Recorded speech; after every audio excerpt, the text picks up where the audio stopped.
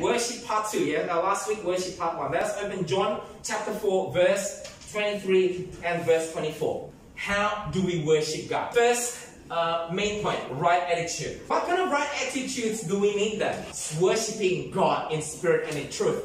Hebrews 12:28, with reference and all. James chapter 4, verse 10. Humble yourselves before the Lord and He will lift you up. Luke 4:8. Worship the Lord your God and serve Him only. Colossians 3:23-24 and Matthew 22:37. Love your God with all your heart, with all your mind. It's about giving the best thing to our Lord Jesus Christ.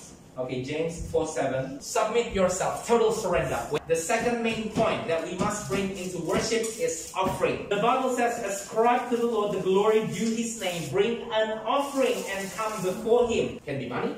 Okay, so when you give your offering every Sunday, there's different types of offering also. Tithe, the 10% of what you have worked for.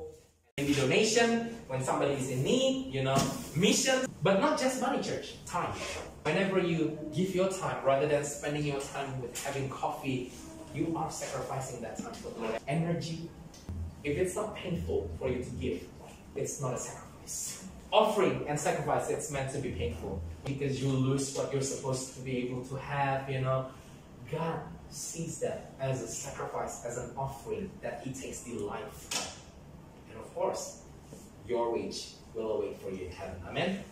And then songs and music. 2 Chronicles 28:29, Psalm 102 talks about music that we do also for as a praise and worship. And not only that, this also include the new songs of praise. Okay, in Psalm 40 verse 3, Psalm 96 verse 1, Psalm 98 verse 1, and several others. I found a total of 9 verses in the Bible talking about new songs of praise. Because if I could find 9 verses talking about songs of praise, new songs of praise, it means all of us we have to make the songs of praise.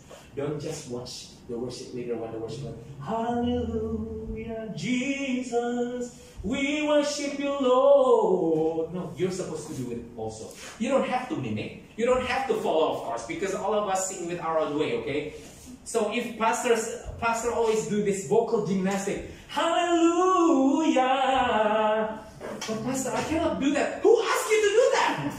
You're just making your new songs. If you follow me, actually, it's not a new song. You are following me, isn't that right?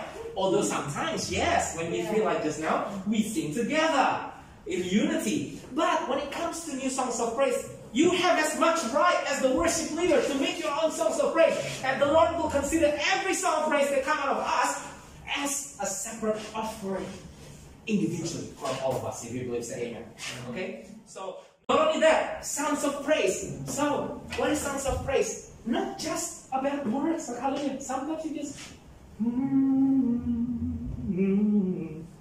or you just scream, that's just sound. It's not singing, right?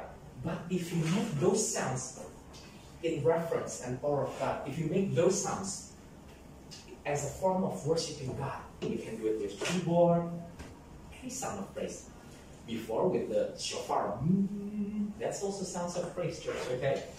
And also include joyful noise. Let's do it together. Clap our hands. 1, 2, 3. Let's do it one more time by shouting hallelujah. 1, 2, 3. Hallelujah! So noisy! But it's a joyful noise, church. And God takes delight in those type of joyful noise. In Psalm 98 verse 4, if you want to read, don't be afraid with this noise. It's a joyful noise. God wants that. And not just that. When it comes to music, also, well, practice. That's the truth.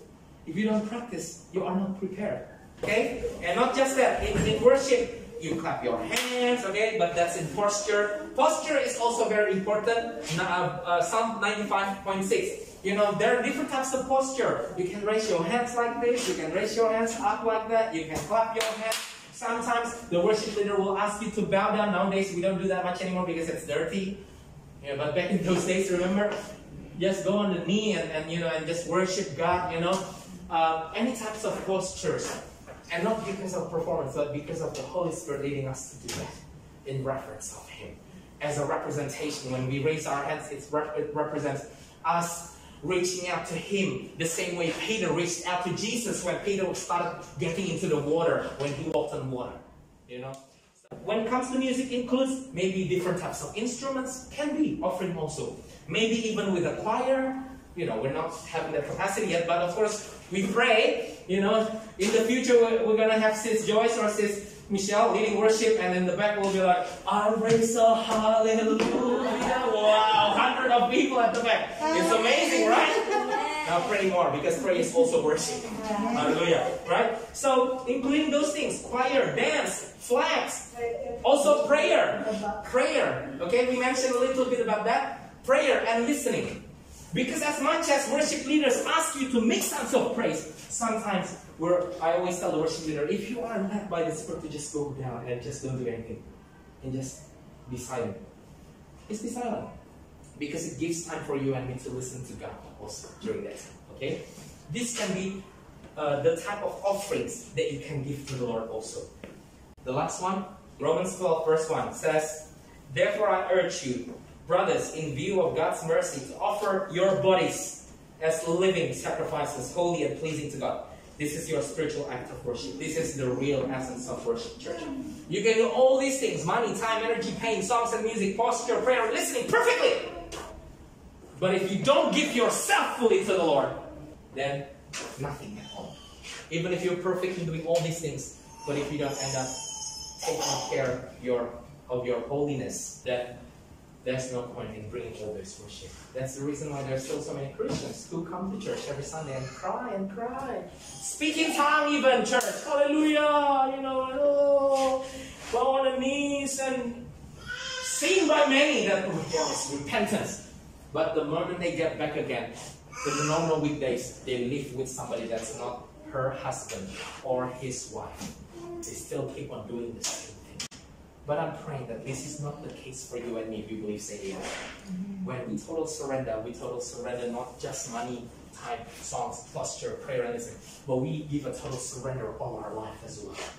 We're never going to be perfect once again. Our worship will never be perfect, trust me.